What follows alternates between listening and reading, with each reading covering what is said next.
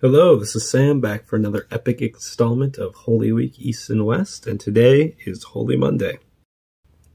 So traditionally there's a couple big events celebrated on Holy Monday, that be Jesus cursing the fig tree, people questioning his authority and Jesus answering back to them.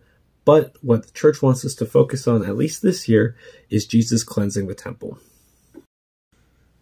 Now, at least for me, this story's always been memorable because I've always kind of remembered this one as the angry Jesus story, but this actually has a lot of important meat to it that we should really be feasting on. So, if anybody doesn't know, in modern LDS doctrine, we have temples. Temples are incredibly important to us.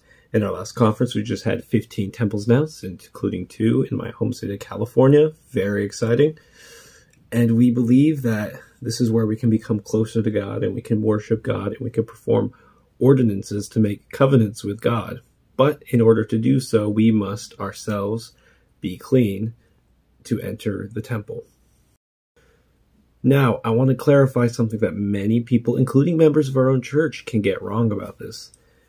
The temple does not get in the way of your salvation. Your worthiness for the temple does not get in the way of your salvation. You should be striving to be worthy to go into the temple, but ultimately it is your price is paid through Christ, right? Christ can help you as well become clean for the temple, and what we are going to be talking about today. So, here in the temple in Jerusalem, there have been cows and cattle and sheep and whatnot, all types of animals. And I couldn't tell you all of what type they are, but they're animals used for sacrifices in the temple, and they're being sold for personal gain. And so Jesus flips over the tables and he runs the people who are selling the cattle and whatever animals are in there out. And this is what he says. And he taught, saying unto them, Is it not written, My house shall be called of all nations the house of prayer, but ye have made it a den of thieves. And so, this outlines the purpose of the temple. It is a house of prayer. It is a house of covenant making. It is not a house of thieves. In fact, I think there's deeper symbolism in what he is doing in running out the sellers of the sheep and saying this is not a house of thieves.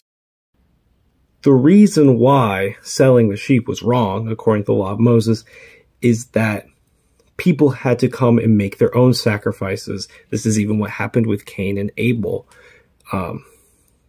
Abel was using sheep of his own to sacrifice, animals, I should say, because I don't know for sure, of his own to sacrifice to God, whereas Abel was giving vegetables, right?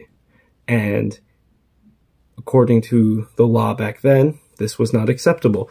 And this shows what we need to do now. We need to be making our own sacrifices to enter the temple. That is our cleansing of the temple. But, as I've iterated earlier in this video, we need to not confuse our temple worthiness with our worth to God, right? Christ makes it so that we are able to be worthy to go into the temple, because guess what? We all struggle with something, right? We all struggle with some sort of sin, with some sort of vice. I'm sure we all have had times where we are not temple worthy. And guess what? That's okay, because we have Christ to help us pay that debt. But we must put in the effort. We must cleanse our own temple. Anyways, guys, this was the second video in this series. I'm hoping, over time, I just learn and progress, and I'm able to make better videos. But I just felt very inspired to start making these videos, and I'm very excited to see where this takes us. So, in the meantime, I say these things in the name of Jesus Christ. Amen. I will see you next time.